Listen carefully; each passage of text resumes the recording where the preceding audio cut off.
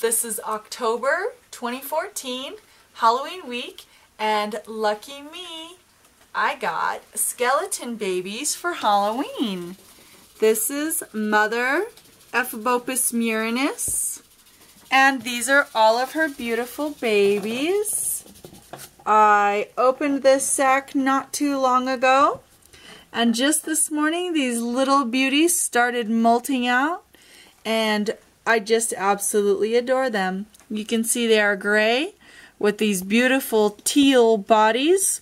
This little one, for example, is flipped on its back, and you can see all these little brown, all the brown debris are their teeny tiny little molts from when they were first instar.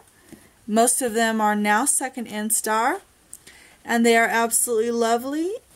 I just wanted to show you guys my beautiful skeleton babies, and I also wanted to give a very special shout out to my special kids at Sierra Middle School, especially Andrea and all of my friends from my 7th period language arts class, as well as Mr. Alan Hicken. I love you, Alan. I will be seeing you guys soon. Happy Halloween!